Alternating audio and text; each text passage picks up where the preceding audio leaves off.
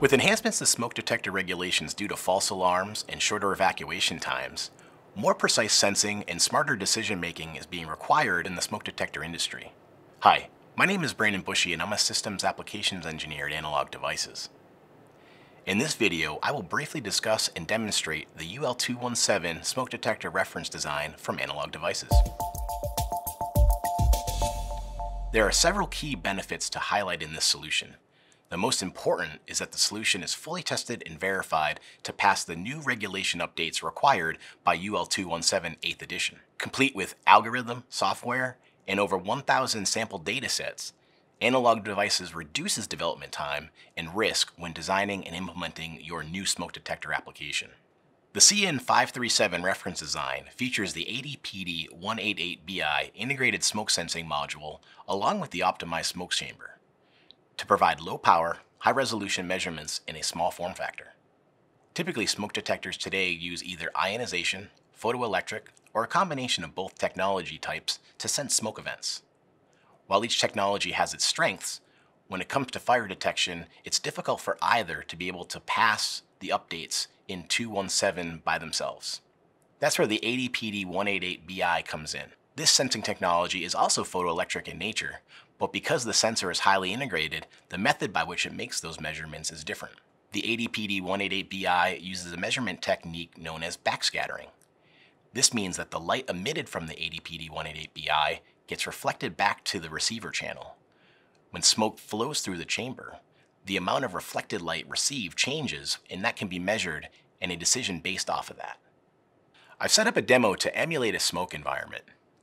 Next to me, I have a sealable container, and that is going to be used to collect the smoke.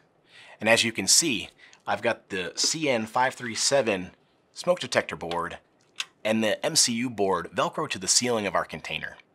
Now, for obvious reasons, I'm not going to be lighting a real fire, so I'm going to be using this can of smoke. These are designed to test the fire alarm systems inside houses and buildings to make sure they operate properly. And you can even look here and see a little UL stamp at the bottom of this can. The ADI CUP3029 has already been programmed with the UL-217 application software. So I'll be gathering some data using the USB cable connected to my PC to take measurements from our container. This way you can see as we introduce more smoke inside the container, the values will rise, triggering the smoke detector algorithm and sounding the alarm. First, let me communicate to the board via serial connection. After connecting to the board, remember to hit the reset button as to bring up the menu. As the software comes up, you'll see that the initialization and calibrations are occurring. Once complete, I'm going to change the update rate to 1 Hz. And then after that, we're going to stream the data. Notice that the values for the blue channel are around 7 and the IR channel is about 5. But these values can vary depending on your environment. Now I'm going to close the lid of the container. And I'm going to spray a small amount of the canned smoke through the same hole which contains the USB cable. Now if you look at the serial terminal, you'll see that the readings are starting to spike and the alarm is actually going to sound. So there you have it, the UL-217 smoke detector reference design demo. For more information and to view the complete list of offerings, please visit analog.com/CN0537.